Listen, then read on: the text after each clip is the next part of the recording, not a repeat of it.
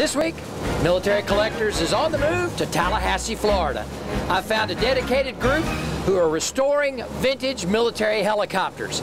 We got this and a whole lot more on this week's episode of Military Collectors. 31, ready to check. Roger that.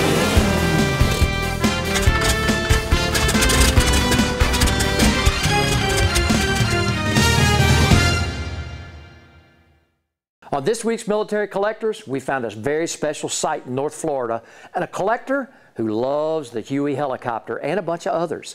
But before I introduce my guest this week, we're going to take a look back at the history of the UH-1 Huey helicopter. In 1952, the United States Army identified a requirement for a new helicopter to serve as medical evacuation, instrument trainer, and general utility aircraft. 20 companies submitted designs, and Bell Helicopter won the contract, and they produced 100 aircraft, which was designated as the HU-1A and officially named Iroquois after the Native American nations. The helicopter quickly developed a nickname derived from its designation of HU-1, which came to be pronounced as Huey. The Huey first entered service with the 101st Airborne Division at Fort Campbell, Kentucky, the 82nd Airborne Division, and the 57th Medical Detachment. The Huey helicopter arrived in Vietnam in 1962, and as a result of the Vietnam War, it has become one of the most recognized helicopters in the world. In Vietnam, the Huey carried out missions that included general support, air assault, cargo transport, aeromedical evacuation, search and rescue, electronic warfare, and later ground attack. Hueys also had different names depending on how they were outfitted. Gunships were referred to as frogs, or hogs if they carried rockets, and cobras if they had guns. If the Huey was configured for troop transport, they were referred to as slicks due to absence of weapon pods. During the war, 7,013 Hueys served in Vietnam, and of those, 3,305 were destroyed. The U.S. Army phased out the Huey with the introduction of the Black Hawk helicopter. Even though it was used until 2005 for support and training and in use in selected Army National Guard units, the Huey was officially retired from active Army service in 2005. The Huey helicopter was the mostly used military helicopter to date and was the most famous helicopter of the 20th century. My guest this week on Military Collectors is Kevin Vislacki. He is the collector in North Florida that we spoke about earlier, and he is an aviator, and he's just absolutely nuts over the Huey helicopter and a bunch of others. Kevin, I tell you what, thank you so much for having us down to this beautiful collection, okay? And I know folks may be expecting to see airframes that are ready to go and the whine of the Huey, but, you know, let's talk first about you and how you got started collecting these, and then I want to talk a little bit about the history of this bird that's behind us. Okay. Well, I'll have to admit it's somewhat of a sickness that I've developed through the years. For my career, I was a pilot. I flew various aircraft, one of which I was fortunate enough to fly the Huey for a while. And I retired in 2012 and wanted to continue on with that disease of being around aircraft. And I made my wife a little bit upset with me. I used some of my sick leave pay that I received from my career, and I bought this aircraft from a museum that had it. And this particular aircraft is a Mike model Huey. It was a gunship used in Vietnam. When that museum picked it up, it had quite a history. It started out in Vietnam, flew combat missions and some excellent combat missions as far as history and the lives that were saved and so forth. After it flew through Vietnam, unlike a lot of Hueys that stayed in the country or destroyed, this one was brought back to the United States and rebuilt in Aberdeen. And ultimately NASA picked it up and flew it for 10 years in Florida for security purposes for the space shuttle program. And after that, unfortunately, it was auctioned off to the public, and a helicopter agricultural firm bought it and cannibalized it terribly. They took it down to basically just an airframe. And a museum picked it up after that and I met an individual and acquired the helicopter here and started trying to put this back together for display. It will never be able to fly again because there's some restraints on this type of airframe with the Federal Aviation Administration. But the idea was to put it back into its original configuration as it was in Vietnam doing its service. And subsequently to that, we created a nonprofit organization which allowed us to bring in other aircraft and other folks that had interest in doing this. And now we are restoring several aircraft and vehicles and so forth. And our purpose in doing this is basically to save these iconic airframes and also vehicles that showcase what our veterans had to use while they were protecting our country, and to also showcase the sacrifices that our veterans made while performing their duties in these aircraft and vehicles. Just the idea that that history is being preserved and this is not ending up in a junkyard or a smelter, to me it means the world.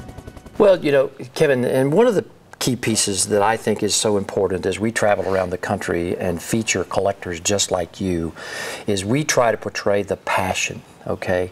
And that is one of the things that has really made over for me the idea of, not only because I do vehicles and other things and I love it, but for the general public folks that didn't serve, and that's okay, and that's a great thing, because it doesn't, you don't have to be a military collector in order to serve in the military. You just have to have an appreciation for history of this country, whatever it may be, and you guys here at the foundation have done that. And that's really special. I just can't say enough about what you're doing here and your group to restore these things for the veterans who flew them. And I really think that's special. Well, I think the name of our organization says it all, Military Machines of American Freedom, because these iconic machines, whether it's aircraft or vehicles, they are our freedom. Our veterans use these tools to gain our freedom and preserve our freedom, and to me that means the world. Stay tuned. When we come back from commercial break, we take a look at another Huey helicopter restoration project. If you have missed any past episodes of Military Collectors, be sure to go online at militarycollectorstv.com, and you can see not only past episodes, but also read in-depth features on the people and their passion of their military collections. Every soldier's training is the same, but their story is their own. From the fields of Gettysburg to the tanks rolling across the sands of Kuwait, the story of the mounted soldier is a story of mobility, speed, and the historic power to shift the mighty tides of war. The National Armor and Cavalry Heritage Foundation is asking for your help in keeping the legacy of the United States Armor and Cavalry and telling the stories for many years to come.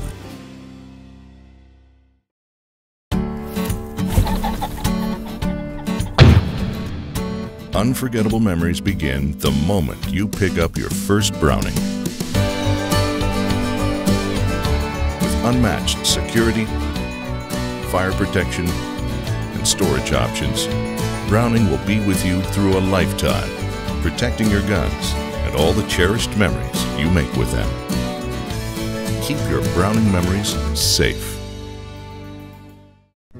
Take a moment to think about the food you buy and eat. Is it fresh? I mean really fresh. Or is it shipped from a grower hundreds or even thousands of miles away? Well, here in South Carolina, we celebrate fresh, locally grown food and unforgettable meals with family and friends. So, choose food that's rooted right here. Choose certified SC grown. It's a matter of taste. 31, ready to check. Roger that.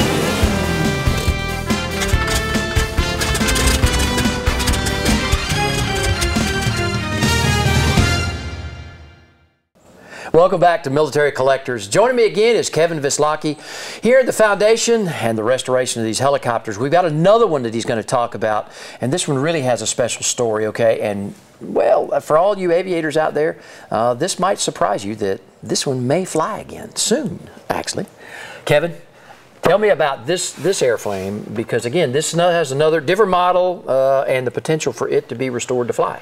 Yes, this particular aircraft we acquired from the Department of State. It was originally destined to go to Pakistan, but plans changed and it was put up to the surplus market and we were able to acquire it. This is an H model Huey, which was a troop transport, otherwise known as a SLIC in the Vietnam era. This particular aircraft, we're repainting it to commemorate the 116th Attack Helicopter Squadron for the Hornets. And our goal on this one is to actually put it back into the air someday and actually fly it at air shows and so forth, because this one is actually in very good condition overall mechanically, and we hope to fly it again to help in our programs of showing this to the public and also sharing it with the veterans and so forth that flew it in Vietnam and their families. Well, and you personally and the foundation are all as well connected to another organization that actually has flyable airframes. Yes, and sir. and they're headquartered out of Atlanta, and that's going to be another military collector show. We're going to feature Kevin on that some later time. But let's talk about the state of which you got this, okay? I mean, did it have all the gauges? Did it have the engine? I mean, what was there and what was not there? And what do you guys got to do to this? Unfortunately, a lot of this aircraft had been disassembled. They had removed transmission, rotor blades, tail rotor blades, drive shafts, and so forth. We were very fortunate in that it had a zero-time engine, a T-53 engine, which is a big bonus. A lot of the instruments had been removed, but since that we acquired it approximately a year and a half ago, we've acquired all the necessary pieces, rotor blades, instruments, and so forth to put it back into condition. And we're slowly putting it back together mechanically, and then we'll ultimately repaint this into its proper configuration, what it looked like in the military. Well, and again, what folks don't realize is the sensitivity of trying to make these fly again. How hard is that? It's actually very difficult. It's a very expensive process. The mechanics of it are fairly straightforward, but everything has to be inspected. It has to be certified as a proper part before you can put people in it. Our intention is not to fly passengers in it, but just to appear at air shows and move it through air shows and so forth. Like our other aircraft, we'll have another, we hope to have an OH-58 in flying status in our future. Our other helicopters will be static display only. They'll be moved on trailers and so forth for static demonstrations. Well, I'd like for you to do one more thing for me before we close out this segment. Folks, bear with us here because, again, I have spent many of an hour. I'm not an aviator, but I was an infantry guy that rode in these during my career. And I want Kevin to do something for me. I want you to hit the switch. And I want all the viewers out there to hear that whine, and you'll know it'll bring back those memories, just like it did for me in our pre-visit here when he did it earlier. So, would you do that for me? Absolutely. Okay. Well, Kevin, thank you for doing this because, again, there's no other sound like the buttons as they turn on the Huey to get ready to start the engines. Although I sat back there during my career mostly. And even, I'll have to tell you the story too real quick. The guy that always sat there was when I was the aide de camp to the commander of the 101st Airborne. He was still flying. And, of course, his IP pilot, Mel, was in this left seat. And I was always behind in the head seat. And I never will ever forget the sound. And folks, I want you to listen to this too, because many of you all veterans out there, there's no other sound like the switches coming on in a Huey helicopter. Can we do it? All right.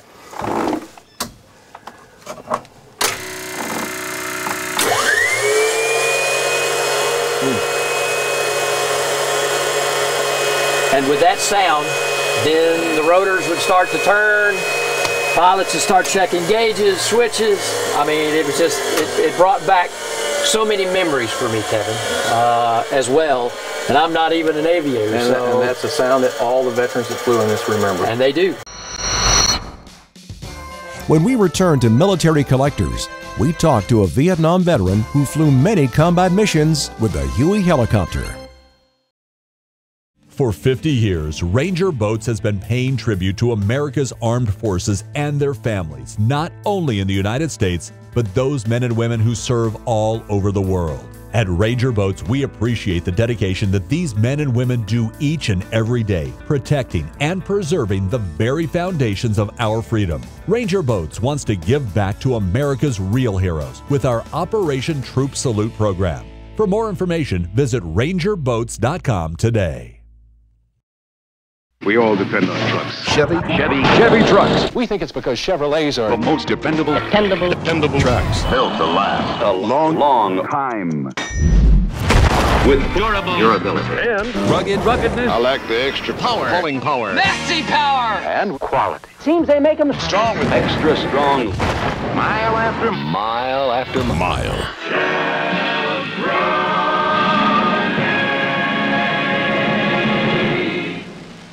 If you are interested in preserving and collecting military vehicles, whether you're a military veteran or just have a love for military vehicles in general, then you may be interested in joining the Military Vehicle Preservation Association. The MVPA is dedicated to providing an international organization for military vehicle enthusiasts. For more information and all the benefits a member receives with joining the Military Vehicle Preservation Association, go online at mvpa.org.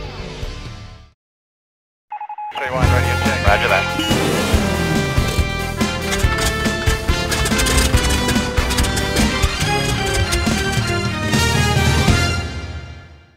Join me on this segment of Military Collectors is a special guest this week. And talking about Army aviation and the Huey helicopter, I've got a guy that flew it in Vietnam, had over 2,500 hours as a slick pilot, or as many of you all may know it as a lift pilot during Vietnam, is John McDonald, a former officer, infantry guy, so he and I can relate. But we thought it was a special occasion to bring this guest on this week to talk about the Huey helicopter and his experiences there. And, you know, again, the foundation, the Military Machines of American Freedom Foundation, he is a board member and also one of the backdrop guys that actually puts the expertise back in restoring these beautiful Hueys. I got to thank you for your service. Thank you, and Bob. all of your service behind the stick of one of these machines. Tell me a little bit about your history. How did you get there? Okay, Vietnam, it's late 60s. What was that like back then? I graduated from Florida State University here in Tallahassee and received my commission there and was guaranteed flight school out of Florida State. So like you, I went to officer basic school for the infantry and then right to flight school at Fort Walters, Texas. And after Fort Walters, everyone went to Fort Rucker, where you received your advanced training and got your wings. After that, it was off to Vietnam. Well, you know, I know all aviators, of course, now go through Mother Rucker at some point. And so having been down there and seeing all that, I know this airframe is very special to you, yes. Okay? And the amount of hours that you spent, not only flying, but, you know, the stories that you could tell. What are the memorable things? What is the most memorable time that you could tell all of our viewers out there behind the stick of this airplane? This aircraft is used for a lot of different purposes. We obviously took combat troops into action, but also, for the most part, it was our dust-off helicopter. It was what picked the pilots up or the people from the ground and take them back. This was the air ambulance. It did that mission very well. One of my favorite missions, though, is an inter-service mission that I got to do with the Navy SEALs. Navy SEALs had a very special mission in Vietnam. Nothing that we can talk about. In fact, they didn't even tell us what they were going to do. They gave us a point on the map. They said, take me here. We dropped the full team off. They said, go up and wait 20 minutes. We went up 3,000 feet, circled for 20 minutes, came back. They didn't say a word. We picked them up at a designated spot, took them back, and you never saw them again. Wow. They didn't use uniforms. They used non-uniform type weapons, but they had a mission to do, and it was great. Well, and you know, that's one of the great things about this particular helicopter during that era. It was truly utility. Yes. I mean, from gunships to slick lift, escort, medevac, all of that. And of course, again, and it well into the country today, around the world, these airplanes are still flying. Yes, they are. After I retired from the military, I got the opportunity to fly for the state of Florida in law enforcement, where we were able to get a Huey helicopter, restore it, and fly it with the state of Florida, and use it with the Fish and Wildlife SWAT team, which was a great advantage for them to be able to go all over the state and have this asset. But for me, to get back into Huey after not being out of it for about 30 years was, it's priceless. If you have missed any past episodes of Military Collectors, be sure to go online at militarycollectorstv.com. And you can see not only past episodes, but also read in-depth features on the people and their passion of their military collections.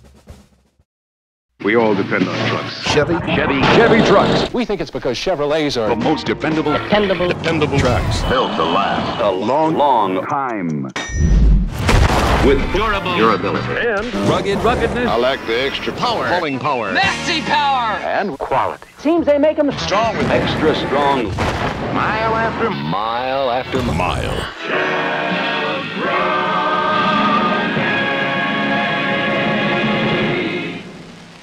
Every soldier's training is the same, but their story is their own. From the fields of Gettysburg to the tanks rolling across the sands of Kuwait, the story of the mounted soldier is a story of mobility, speed, and the historic power to shift the mighty tides of war. The National Armor and Cavalry Heritage Foundation is asking for your help in keeping the legacy of the United States Armor and Cavalry and telling the stories for many years to come. When is the last time you traced your roots? Not your family's roots. The roots of the food you eat. Those roots should run deep, not from afar. Just like the legacy of farmers here in South Carolina. Day in, day out, farmers from every corner of our state are carrying on the traditions of bringing locally grown food to your table. So, choose food that's rooted right here. Choose certified SC grown.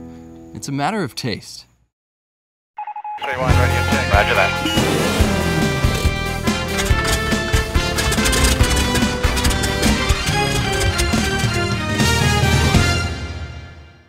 Welcome back to Military Collectors. Kevin Vislocki is also a passionate collector of other stuff besides airplanes. And so I thought it was kind of, well, unique and that sort of thing that he's got these C's, SEE, small engineer excavator, that he's gotten through the surplus system.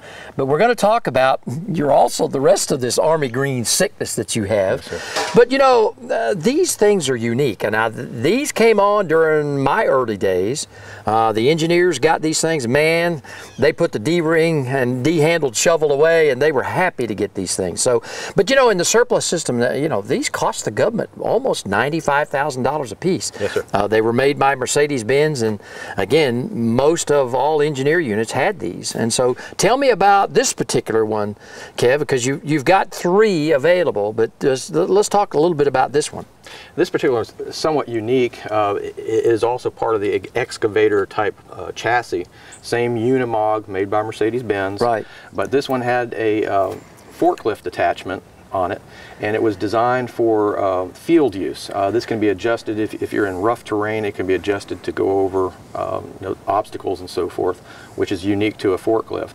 But also on the back of this is very unique. It has an articulating crane system. Okay. And like all of these, they're designed to travel down the road approximately 55 miles per hour. Right. And yet when you get on location, this mechanism folds out into a normal crane type of system. And in this case, it's a 3-arm crane, lifts approximately 4,000 pounds, and it's fully articulating. It was designed primarily for moving everything from cargo, ammunition boxes, and so forth. But it's very, like I said, articulate in its ability to move fairly close areas and so forth. And it was very useful for the type of operations. Well, see, as an infantry guy, we were always jealous of the engineers because, you know, we were still stuck with a D-handled shovel, but we were always glad when these guys showed up because, again, not only did they help move some of the engineering material and some of the ammo and stuff, especially in the rear area in the support groups, but then let's walk over here and talk about the other one, which really kind of modernized engineer units in the field because, you know, back during the 80s and the height of the Cold War, it was always about digging in, and it was about the Soviets, and, you know, we had to have hull down positions for not only our tow weapon systems and that sort of thing, and not that it's like different today, But this thing came on board, man, we could put together a position in a heartbeat, from trenches for infantry guys, Humvees with tow mounts, tanks, you name it. The engineers could do it with one of these. A very capable machine. As you know, it has a bucket on the front, just like a bulldozer. Yeah. Fully articulating also there. But one of the neatest things about this vehicle is it has a hydraulic system. It's all self-contained, and there's approximately 50 feet of hose on the other side that you could attach these implements. That included a chainsaw, hydraulic controlled chainsaw, auger, and also a jackhammer system. So you could break up concrete, cut down trees, and on the back is a regular case manufactured backhoe. Yep. This is a standard case, and as you said, they would dig trenches, do encampments and so forth with this. But the biggest thing again is it was self-contained. It could get to a remote area, and just with what the tools and implements it had, it could do a lot of work, more so than individuals could. Well, I hope you've enjoyed this week's edition of Military Collectors. We'll check back with Kevin and all his group sometime later and see if they've got any of those vintage Huey helicopters flying again. I know those guys are going to put it all together one day, and those things will be back in the air. Again, we'll see you next time on another episode of Military Collectors.